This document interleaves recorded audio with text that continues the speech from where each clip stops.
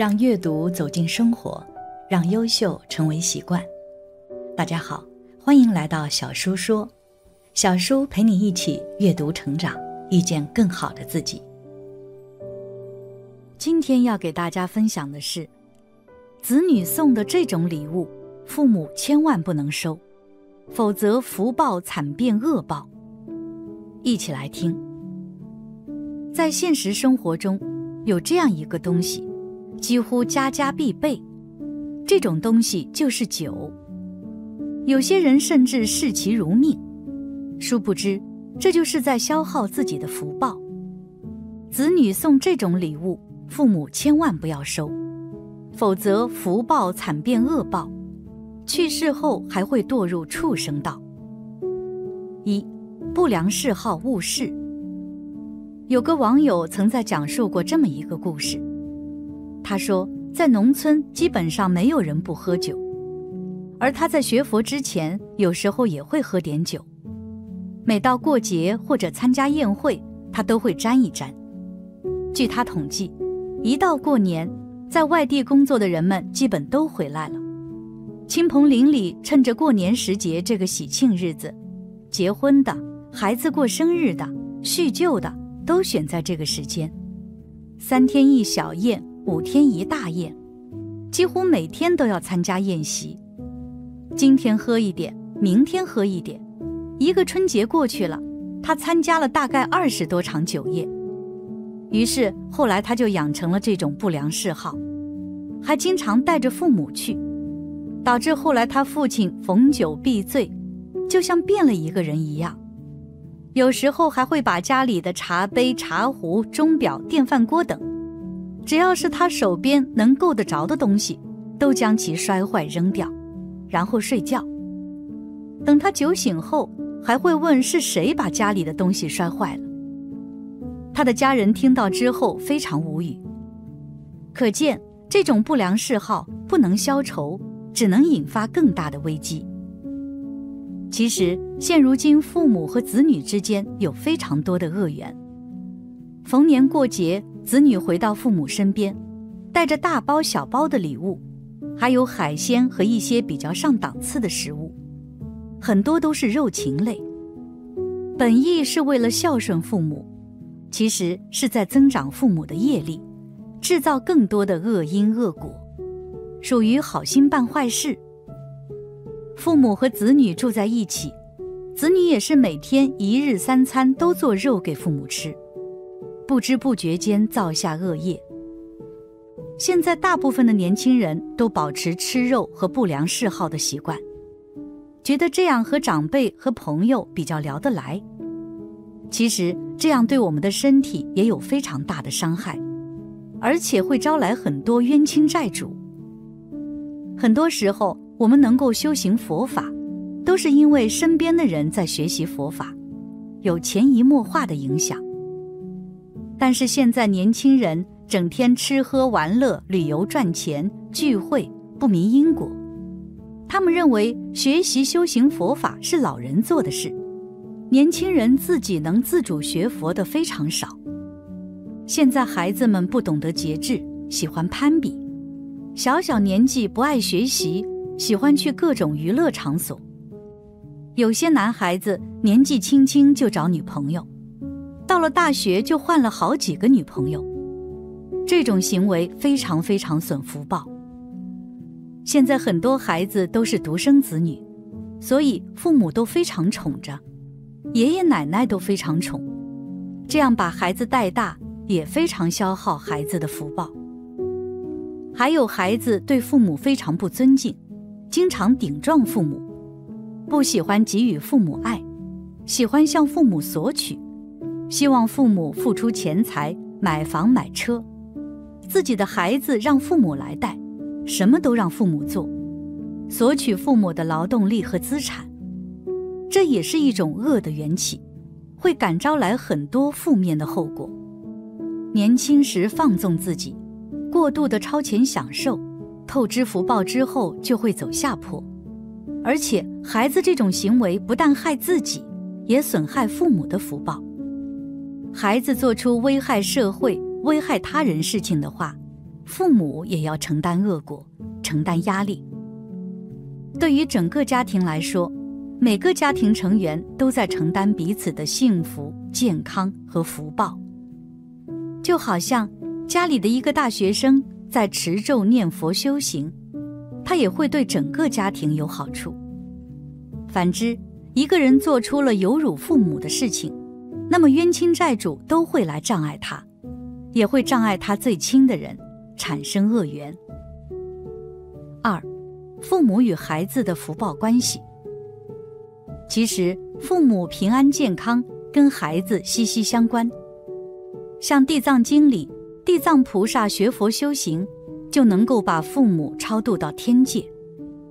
我们现在替父母学佛修行，做善事，就能提升父母的福报。父母的福报一旦提升，自然能够身体健康、平安长寿。所以说，我们对父母的孝顺不是送各种礼品，而是让他们明因果，走上修行路，做善事，这样父母才能真正得利益。以古观今，现在的家庭就是没规矩，非常损害后代的福报。就好像我们拜观世音菩萨、释迦牟尼佛、阿弥陀佛，都是非常非常尊敬，礼拜或磕头。但是我们对爷爷奶奶、外公外婆很敷衍，从来不会去礼拜，不会行礼。现在的孩子都非常喜欢索取爷爷奶奶的关照，导致他们成年以后已经没有福报去上升发展，没有福报也不去修行，在一点一点的不孝行为中耗尽自己的福报。成年了就去娱乐场所，现代很多人的成长都是这样，导致他们的后代子孙更不如上一代，福报更加少。如果年轻父母能够以身作则，明因果、修行、孝养父母、拜佛菩萨，这样业力减轻，思想转变了，可以感召更好的后代子孙，这也是一种很大的福报，对父母也非常好。因为培养出对社会有功德的后代子孙，这个福报也会反哺到父母。3. 为什么子女和父母的福报有关？父母和子女之间的关系是绑在一起的。我们来看一个人的福报，不仅仅是看他个人的福报，还要看他父母的福报。所以说，父母的平安健康其实也是福报上的一种划线。父母与子女的福报息息相关。大多数学生的成绩虽然一般般，但这群人也是整个社会向前发展的中坚力量。可他们一半时间花在学习上，另外的时间花在吃喝玩乐上。随着年纪增长，越来越多的应酬也是沉迷到世间法当中，忙着照顾家庭，维持人际关系。这些人大部分都在造恶业，每天不明因果，把福报用于享受。这些父母还把自己的那一套不合因果的知见理论教育孩子，形成一个没办法接触佛法的氛围，孩子就更加不会去接触佛法。很多人过去追逐金钱，他们的业力导致周围都是名牌包包、名牌衣服、肯德基、麦当劳，大家都谈论吃的、喝的、玩的，女生只了解化妆品，哪个牌子的化妆品用得好，效果好。出生就生活在充满物欲、充满诱惑的环境里，这是人们的共业。这种种的业力推动众生思考，造作业力被动接受。在这种环境里面，我们的子女想要接触佛法、修行佛法、体悟佛法、了解佛法的真实意义非常难。他人的不理解，包括朋友之间的排斥，都是一种社会压力。只要年轻人修行佛法，就会被人嘲笑，甚至被排斥，导致即便接触到了佛法，也无法深入佛法。因为整个社会修行佛法的人太少，会产生被孤立的感觉。大部分父母都望子成龙，没有以一种随缘的心态看待孩子。有的父母虽然信佛或者学佛，但都没有好好静下心来去修行，只会利用比较极端的方式让孩子提高成绩，不断地逼迫孩子，都有一种很急切、很焦虑的心态。其实这种心态就是一种自我折磨，会导致恶缘出现，或者出现心理健康问题，感召到冤亲债主提前报复，业障提前出现，自己又应付不了，那就悲剧了。还可能导致孩子很容易出现考试不理想、生病等状况。因此，要想消除业障，与家里人的关系更和谐一些，就要学会静下心来修行。而我们作为子女的，就要多劝父母修行，诵读经书，懂因果，这样才能够帮助父母解脱，一家人的福报也会更大。人一招教你化解，专治不孝子。一起来听。人活一生，我们每个人都有老去的那么一天，而人老以后，相信所有老人都希望自己在晚年之后身体能够健健康康的。但作为绝大多数老年人来讲，他们在晚年就很容易疾病缠身，而照顾老人的重任就应该是子女才对。可现实却有为人子女的不想照顾老人，完全就是一种不孝顺。在面对人老了，生活不能自理这一问题时，他们更多时候会使出自己的智慧妙招，专治不孝子。这到底是怎么一回事？我们就一起来看看吧。有位乔大爷已经74岁高龄，因为之前他一直在企业上班，再加上他就是一名普普通通的工人，因此他的退休金并不高。即便走到今天，乔大爷每个月的退休金也只有3000多块钱，满足日常生活所需是够了。年轻时刚刚满18岁的他就顶了父亲的班，到他们县城化肥厂上班。当时化肥厂的效益还是很不错的，可后来就不行了，甚至于再后来连工人的工资都发不出来了。不过这都是后话。期间经人介绍，乔大爷就认识了现在的老伴。老伴虽然这辈子没有什么太大的本事，但他却非常的善良勤快，为人也很厚道朴实，是一个特别不错的好媳妇儿。两人结婚不久，他就给乔大爷生了一个儿子。当时受多方因素考虑，乔大爷夫妻就再也没有生育，而是尽自己最大的努力，把唯一的儿子拉扯长大成人。只不过当初在抚养儿子的时候，乔大爷和老伴两人就对儿子非常的溺爱。当初他们不觉得这有什么，直到后来他们俩才发现事情的严重性。儿子长大成人以后，就面临结婚成家这一人生大事。当初乔大爷的计划是给儿子的婚房付个首付，之后他自己慢慢挣钱还房贷。他必须要学会自理才行。亲家也完全支持乔大爷的这个决定，可乔大爷的儿子说什么也不愿意，非要让父亲给他全款买房。而后乔大爷只好答应了儿子的这个要求。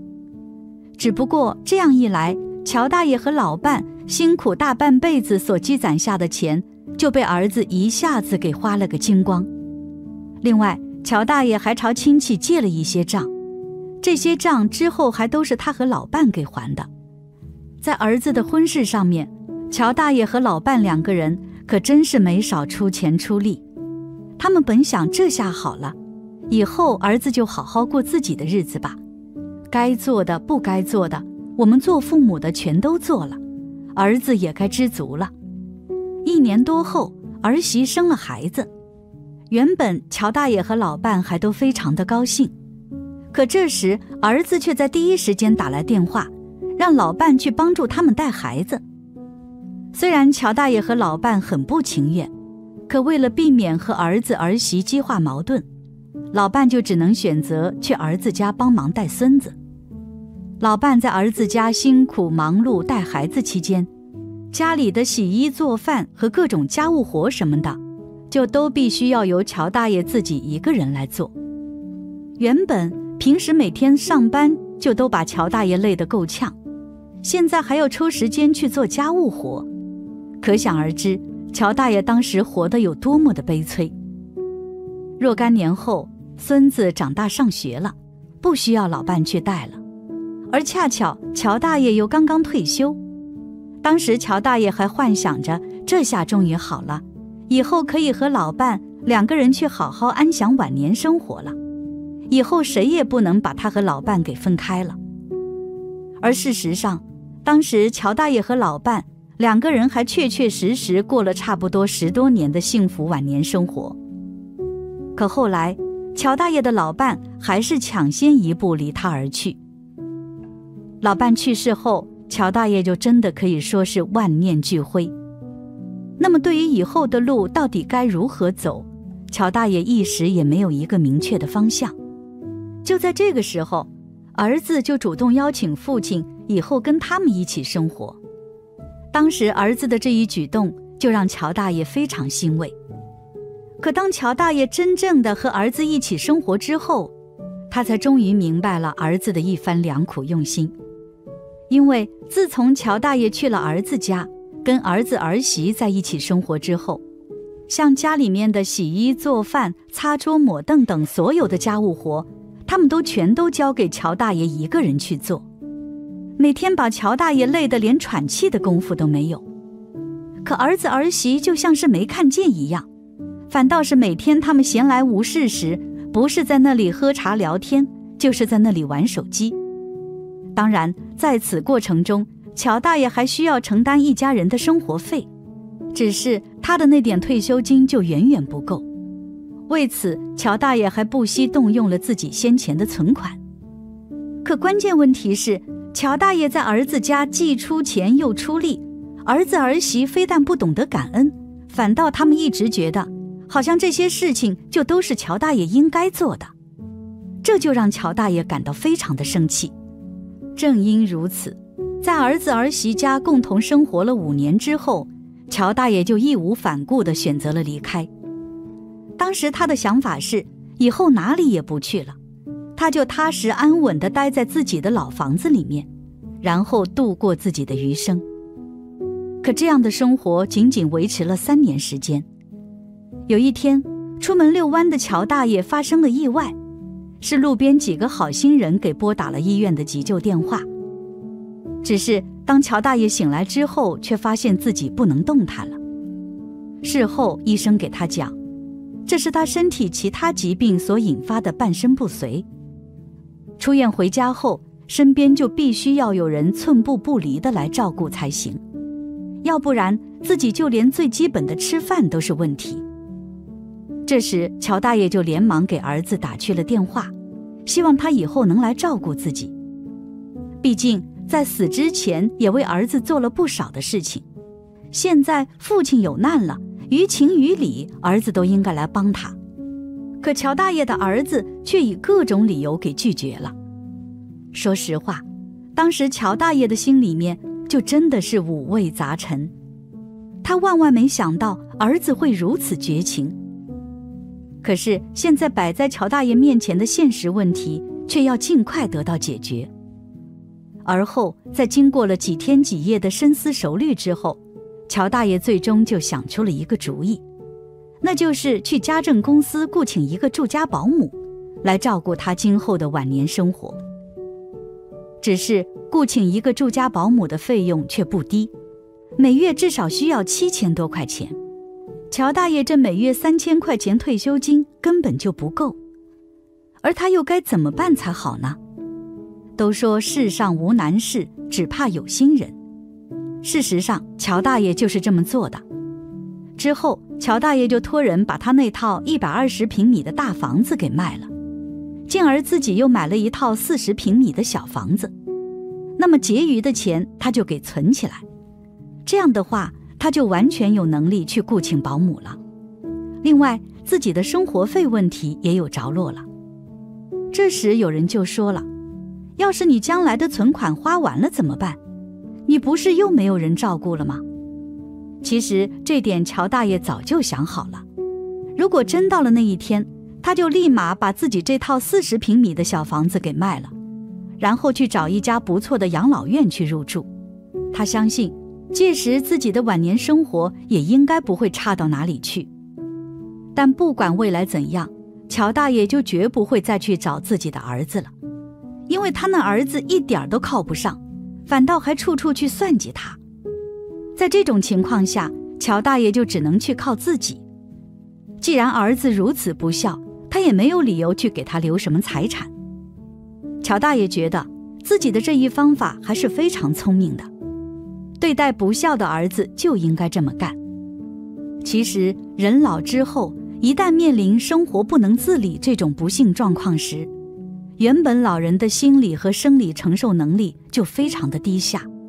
此时的他们不仅仅需要儿女的宽宥，更加需要的是儿女的解难。可往往在很多时候而言，绝大部分子女都非但做不到这些，反倒还会做出许多绝情的事情来，进而让老人的心里就越发感到一种难受和心酸。而我们上面提到的这位乔大爷就是一个最好的例子。好在我们的乔大爷最后终于想出了一个聪明的办法，才没有让自己陷入今后无人照顾的悲惨地步。这与其说是一种幸运，不如说是他的聪明才智所致。所以不管在什么时候，作为老年人来讲，对于自己今后的养老问题，都必须要做到2手准备才行。不管自己当前的儿女是否孝顺，毕竟对于将来的事情，我们谁也预料不到。多给自己将来的养老问题做些准备很有必要，免得遭遇不测时，自己不知道该怎么办才好。与此同时，对于那些不孝子女，老人也千万不要有任何的仁慈之心，该恨的时候就一定要恨起来。最重要的一点就是，平时我们的老人高僧的回答震惊世界。一起来听。佛教讲一切因缘生，一切因缘灭。此生为人，其实都是有因缘的。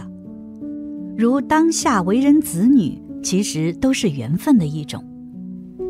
在你看来，儿女对待父母究竟有着怎样的感情呢？父母愈发长寿，儿女又有什么感觉呢？从最理想化的角度来说，儿女要全心全意照顾老人，对老人有着感恩和敬畏之心。同时，老人应该越长寿越好，如此儿女才能更好的尽孝。上述这种说法偏向于理想化，而从实际的角度来说，不孝往往更常见。希望父母早日离去的孩子有很多，这便是理想和现实的差距。可以说，老人越是长寿，儿女越是不孝。关键原因有这4点：一、久病床前无孝子。俗话说，久病床前无孝子，这是一句俗语，指的是在老人到了一定的年纪之后卧病在床，再孝顺的子女都没有办法时常地给予更多的照顾以及关心。再孝顺的子女也会随着时间越来越久之后开始厌烦、抱怨，从而做不到孝顺。这似乎是一种普遍存在的问题现象了，而这也是很多人的家庭以及很多的生病的老人与子女之间无法避免的一种现象了。有的时候，或许子女也很孝顺，也很愿意去在身边时时刻刻地照顾父母，可是却因为现实压力导致自己无法做到2全，从而让老人寒心难过。更何况还有一部分人会因为家中父母的久病而开始变得厌倦不孝顺。有这么一个案例，某个家庭的老人病倒住院了，儿女们第一时间做的事儿竟然不是看望老人去交医药费，而是互相观望，看看兄弟姐妹谁牵头，谁做出头鸟。得知了这件事的真相之后，老人家特别痛心。本来自己就病倒了，怎么孩子会做出如此不孝之事呢？让他更加心寒的，莫过于他出院之后，儿女们互相推诿，谁也不想照顾老人，一个个都摆出嫌弃厌恶的神情。其实这个案例说明了一个道理，人性和孝心永远都无法经受现实的考验。或许老人患病之后就能彻底看清这世间的现实。其实这样的一种情况是能够理解的。虽然说在大多数的时间人们是会重视孝道，可是孝顺也是有度的。无论是孝顺一个人的时间，还是孝顺一个人的程度，都是存在一定的度的。当打破了这个度，就会促使彼此的相处更有压力，也会让人内心排斥去孝顺。之所以一个老人越是高寿，孩子越不孝顺，一定程度上是因为压力过大。如果说一个老人的身体越是高寿，还能够自理自己的生活，能够让自己独立好好的活着，那么孩子的压力也不会怎么大，提供一些经济的保障和适度的关心就好。可是要知道，老人越是长寿，身体越不太好，一定程度上是需要子女的照顾。短暂的照顾还好，可是当时间过长，大多数会认为这样的情况对子女而言是一种连累，也就会促使子女内心对孝顺开始排斥，从而会有一些不怎么孝顺。除开这样的一种实际情况而论，还有一种玄学的说法。从玄学上来说，人们会认为老人长寿是会影响到子女的气运。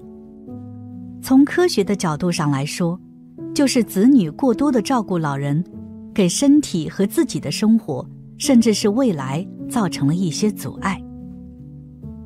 2，只顾着追求自身的利益。在上述那个案例当中，为什么孩子都在观望，都在期待兄弟姐妹牵头，而不想自己做出头鸟呢？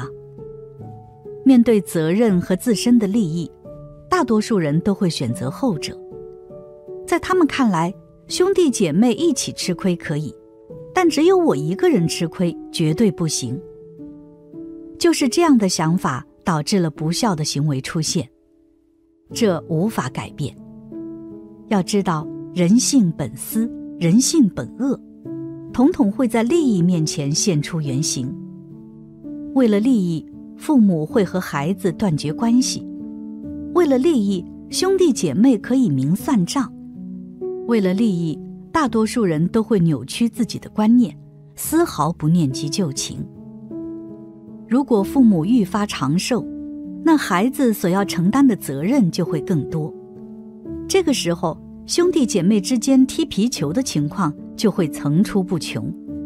踢皮球、打太极，这都是不孝子们常用的伎俩，而身为父母，谁都无可奈何。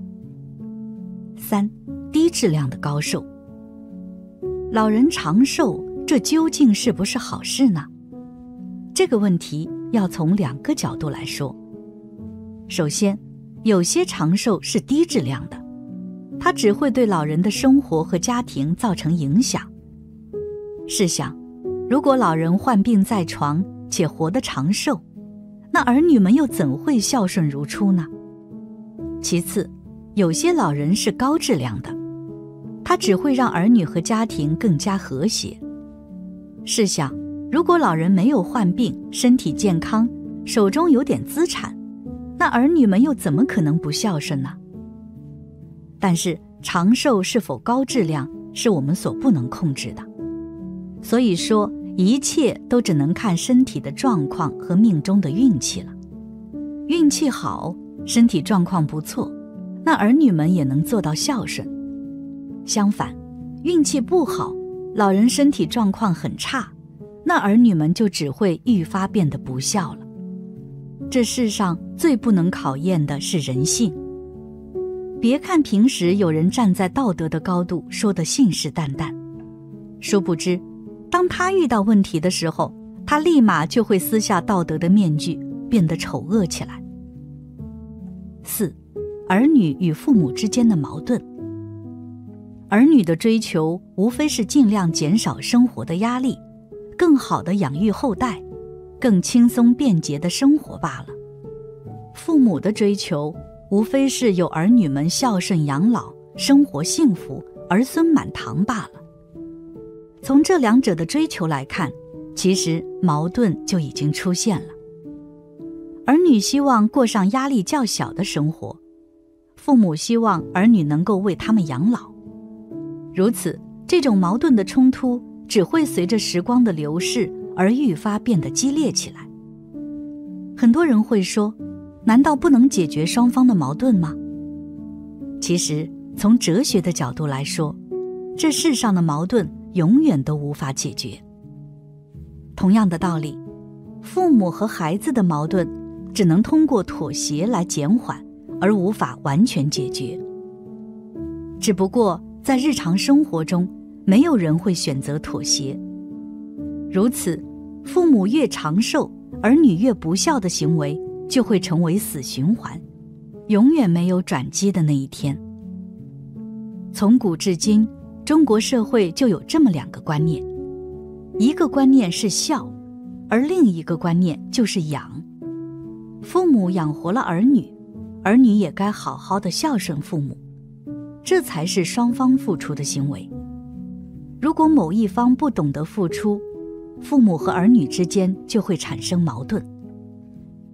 古人言，无儿无女无冤家，所有的儿女无非还债讨债，这在佛教的因果律来讲，亦是千真万确的事实。古往今来所发生的案例也是数不胜数。其实，若儿女不孝，往往不是儿女的原因，更多的还是自己的原因。正如古德所言，儿女都是来还债了债的。当下，若你的儿女是孝养你们，那么就是善缘，也就是来还债的；若不孝你们，那么就是恶缘，来了债的。因此，遇到儿女不孝，最好的办法是什么？就是自己诵经念佛，回向给自己的儿女。如此，不仅能够让你顺受了债，还能让你转恶为善。想要化解这个恶因，就必须多行善，多积德，并且要将所积累的功德一并回向给自己的恶因。不过，如果在长大成人之后嫌弃父母的老弱，这样的人缺乏良知，不懂得孝顺，把个人利益放在首位。即便是现在过得舒服了，那等到他老了，他的后代未必会好好孝顺他。正所谓言传身教，自己都没做好，又怎么敢奢望下一代能做得出色？到头来，因果循环还是会回到自己身上。感谢你的观看，愿你福生无量。